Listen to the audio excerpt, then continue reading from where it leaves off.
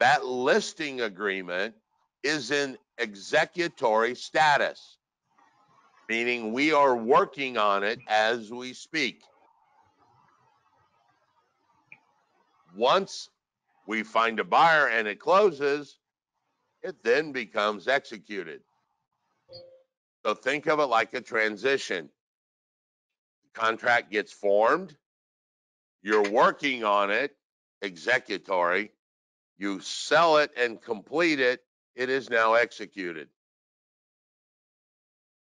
So look for a question that has something to do with what status and are they still doing it?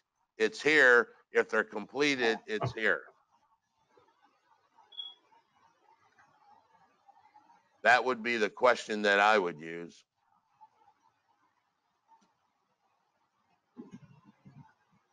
Anybody remember my story about this word? What does acceptance mean? Very crucial what acceptance means. Is that the one with the fax machine? Yep. My $49,000 golf outing. Both parties have to know to be accepted. Now, in the scenario of I'll wash your car for $20 and I'm standing here talking to you, or I called you on the phone and you go, yeah, that's a deal, let's do it. That is almost instantaneous because I heard Darren say that. In a situation of where they send an email over to us, they are in a waiting game. You don't know what that other side's doing. Maybe they haven't seen it yet. Maybe they're at the golf course. Maybe they have got it and they're getting it signed. But until it comes back to me and I see the signature of your client, it has not been accepted yet, no matter what you guys agree on.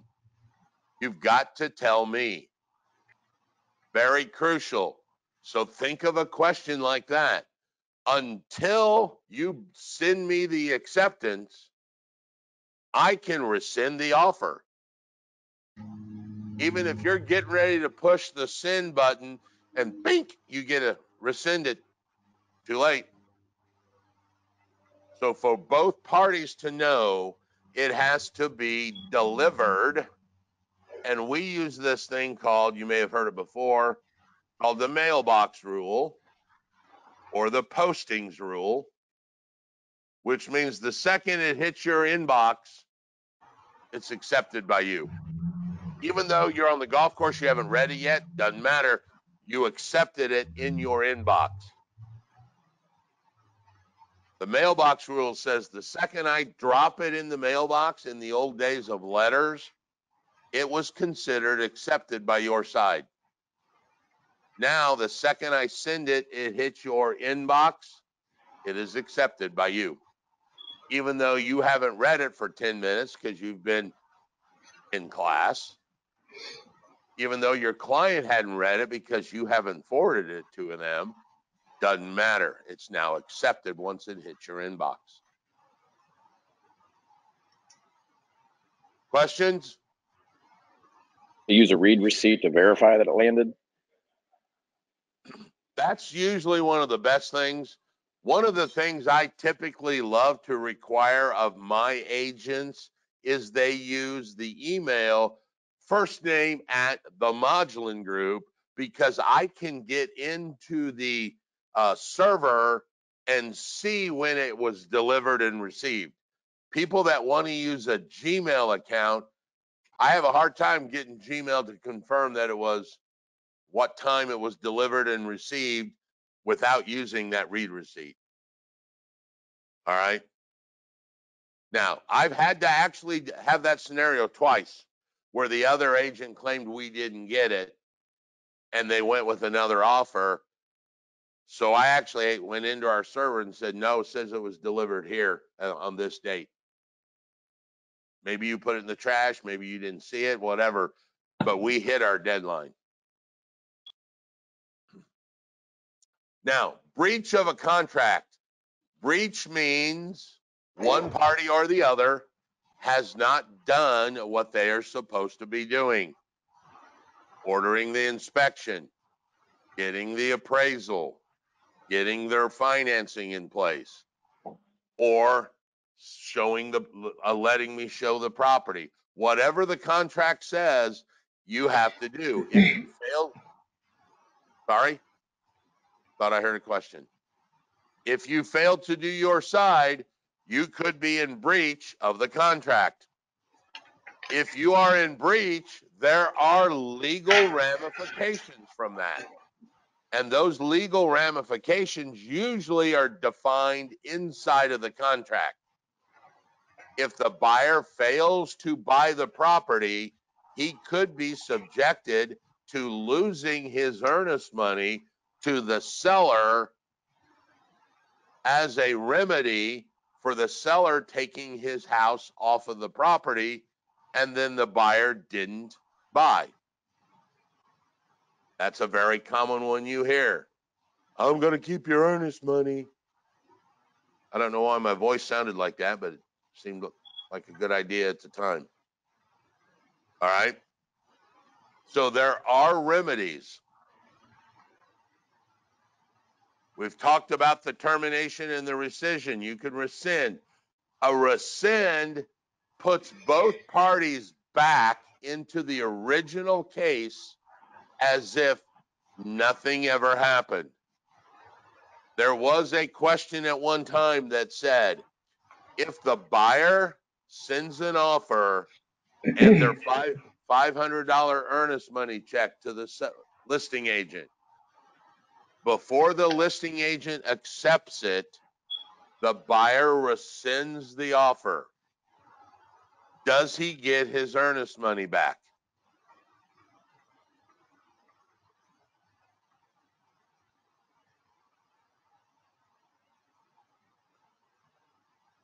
I believe so. The answer is yes, because a rescission restores everybody to their original position, which means the $500 gets restored back to the original person it came from. They cannot rescind. One of the things I say all the time, and I'll probably get in trouble for this at some point one day, think of a rescission as like an annulment. In a marriage annulment, it is as if it never happened. An annulment is different than a divorce. A divorce says we were married, now we're not married. A rescission is like it never happened. I never made the offer. We were never under contract. None of that. So we get restored back to our original position. If I terminate or cancel a contract, we were under contract. Now we're not.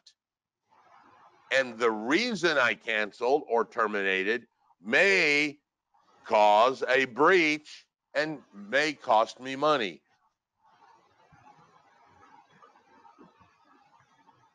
All right. If a buyer wakes up one day and says, I don't like the house purple, and decides not to buy it, that is not a legal reason to cancel the contract. He would be in breach and could be subject to specific performance. Now, if he didn't close it because he couldn't get his financing, which we made a contingency, this is a different story. Do not get confused on these during the exam. If you gave me an offer that said, I want to buy your house subject to my dog singing the alphabet, and I took that offer and accepted it, and then all of a sudden you call me and go, hey, my dog didn't sing the alphabet, which was a contingency that was not met, I get out of the deal legally. And we currently have like financing contingency. We have a home appraisal contingency. We may have a first right of refusal contingency, saying I've got to sell my house before I buy yours. If I can't sell my house, then my offer to you is not valid. I get out of the deal. So a contingency is a set of agreements or terms or actions that have to be met, is the word, or the other thing you will hear it called, they have to be cleared for the purchase agreement to move forward. If the buyer couldn't get a loan, the purchase agreement can't move forward. Both parties get released from the contract. They get divorced. They were under contract, now they're not. All right. Any questions about contingencies or rescissions there? No. We use e-signatures. You know, here's something that's very interesting. During that whole COVID-19 and lockdown and stay at home, everybody was talking about, well, we're going to have to do all this no touch kind of stuff. Do you realize that the real estate world, about 80% of everything we did or have been doing for the last 4 or 5 years has been no touch? We now fill out our forms electronically. We email them to the client. The client uses DocuSign or eSign or any of those, and then sends it back to us via email, at which point we then send it to the other side of the table, who signs it electronically to accept it. And then we call and order title work and send them the purchase agreement. We call the appraiser or the home inspector and the appraiser. We have been doing this no touch. The only thing that we had issues with was overcoming this obstacle of showings. Think about this. In the last 4 or 5 years, the only time we've really seen our client is during the showing.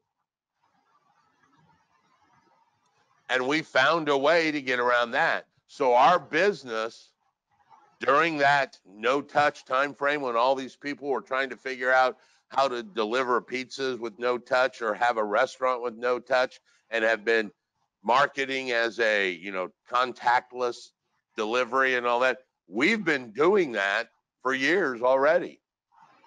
So it played right into our strengths from the real estate standpoint, because of the only time we ever really saw or touched anything was during the showing. So we had to modify that a little bit. But other than that, we've been using e-signatures. We've been doing paperless transactions. Everything's done via email now. We had closings that were what they call curbside. And if you remember the old A&W root beer curbside, you pull up here and they take your order and another guy beside you. That's what they were literally doing. Title company come out, give the seller an iPad, give the buyer an iPad, would then call them. They would talk, touch, fill out on the iPad screen, and all the paperwork would be then printed in. Title company come out and go, here's your copy. Have a good day. So we were doing contactless. Question? Well, actually, we bought our house here in Indy that way. We were in California and we did a virtual seeing of the house. We never actually physically saw our house until final walkthrough, which was the day before we closed. Yeah. Yeah. So that is the extreme version, and that is happening too. So this whole thing where, all these food places are like, how do we come up with no touch and all that? We've been doing it. We've been doing it for 5 years. And if you do remember that story about my golfing and what acceptance means, I think I prefaced that whole story with that scenario wouldn't happen in today's technology because of exactly what I'm talking about. The other agent would have emailed me that offer. I would have forwarded it to my seller standing on the golf course. I could have pulled my phone up and went, oh, forward Manny. Manny would have signed it, sent it back, probably all in the span of one hole of golf. And that's what I'm talking about. We have gone to this now for years. Bilateral, real easy to remember. Bilateral. Oop, where'd we go? Bilateral means two. Both parties must act. Unilateral is one party. Trivia question for the day. What's the only unilateral agreement we use in real estate? Option. The option. I wrote it down there. The option is the only unilateral one we have, meaning it's the only one where only one party has to act. The seller must sell if the buyer decides to exercise his option. All right. In the contract, there are many different clauses we could use. When we change something, we use an amendment. The word amendment, amend, means to change. What's the legal version of this word?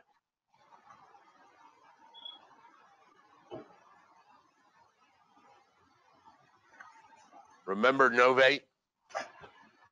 You novate a contract means to change it. And you can change it in one of two ways.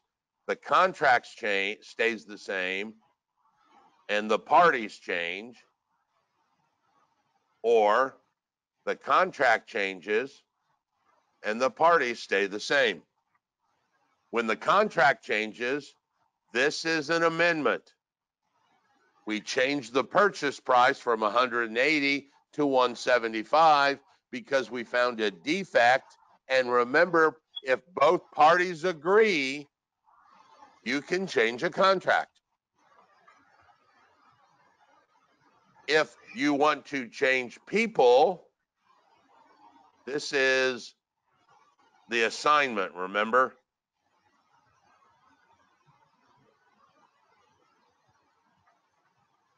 I can assign the mortgage to someone else. Now, I should have done this one with those two words so I didn't confuse you. We also have another form called an addendum, and you see the word add. So this is new words. This is changing words. It's a way to remember it. If I want to change the contract, I would use an amendment. If I want to add something to the contract we don't talk about, like I want the washer and dryer and the pool table and the swing set, I would put that on an addendum because our purchase agreement does not talk about that type of stuff. So I had to add it to the contract.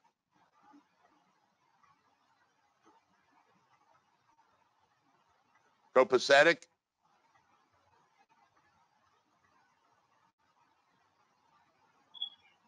I just did this a minute ago.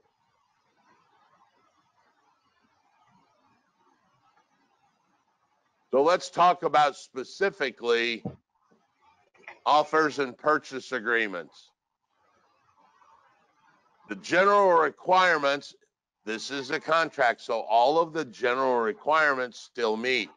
But that offer is a set of conditions that the buyer would be willing to buy from the seller. And the buyer is also known as what in this scenario when he makes an offer?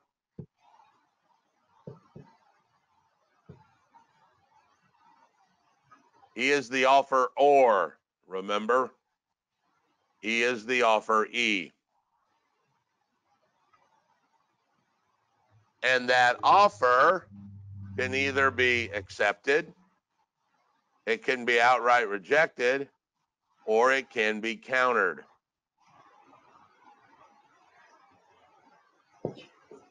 So let's talk about the accepted mode we just mentioned earlier. It becomes accepted when the seller signs the acceptance and gives it back to the buyer. Now both parties know. We've talked about that. That was the definition of acceptance. The other one could be flat out rejected. The third thing that could happen is when the buyer makes an offer to the seller can counter back to the buyer. And a counter is nothing more than a modification of those original terms back to the buyer. But the important thing to remember about a counter is what? It kills the first offer. Exactly. It is a legal rejection of the original offer.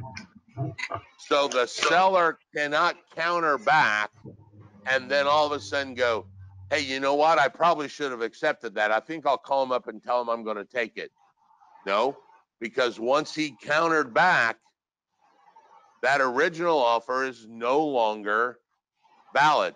I had a situation years ago where the sellers were so motivated to move that when they got an offer, that offer was probably, as I recall, like 7,000 below our listing. They didn't even counter because they were afraid if they countered anything, that buyer could legally just walk away from the deal and not be subjected to buying. So the sellers were so motivated when they got the offer, they just accepted it out of the gate, even though it was $7,000 below,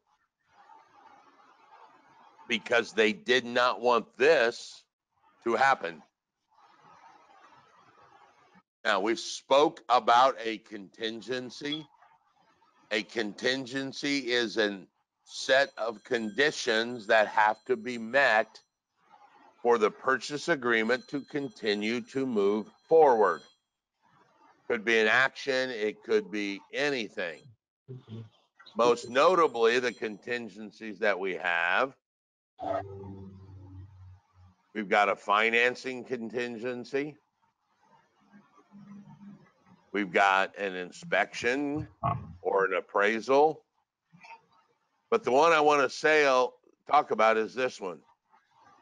We talked about this in class. We have this thing called a property sale contingency. And this is where the buyer says, I will buy your home, but I have to sell mine first before I can buy your home. So the buyer is putting into there a property sale contingency.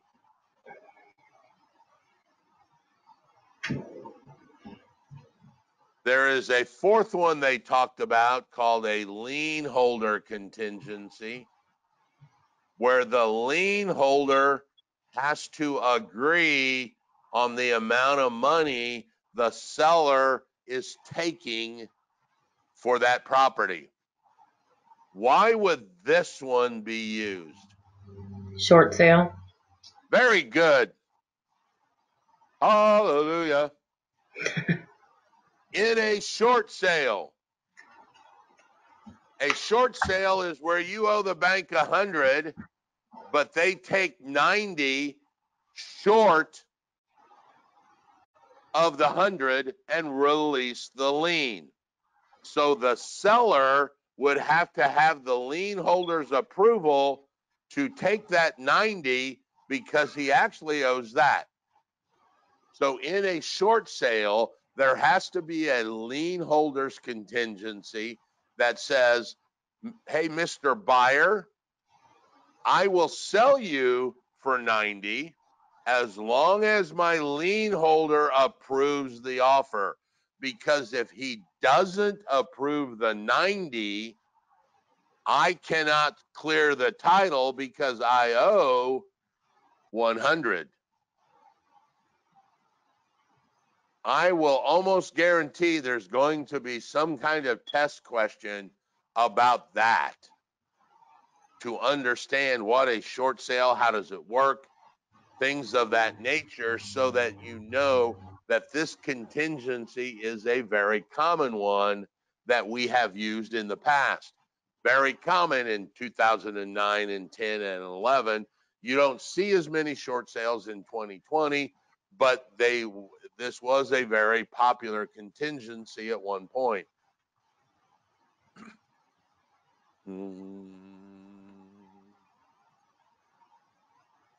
Time is of the essence. Time is of the essence has nothing to do with forming the contract. People say, well, I sent you an offer. I gave you till 5 o'clock tomorrow to answer. Time is of the essence. No, that is the time to accept it. Once we accepted your offer, you told us you would close in 30 days. Here is where time is of the essence is important. I'm sorry, I keep doing that to my zeros. They look more like sixes. You told us you would close in 30 days. Time is of the essence means once we get past this 30 days, one of us or both of us are not subject to completing that contract. Now, you could still be subject to litigation. So if the buyer says, I will close by July the 1st, and come July the 2nd, unless they have amended the purchase agreement to change the date, this seller can tell the buyer, see ya. You told me I can't wait forever for you. I've got another buyer on the hook. So you're done. I'm going to sell to the other buyer. Yes, Norma. So if someone doesn't meet that time is of the essence, is that considered a breach? Yes. Okay. That would be a breach because in the contract, you told me, your buyer, Norma, told me and my seller, we were closing on July the 1st. You missed that deadline. We are now not obligated to sell to you.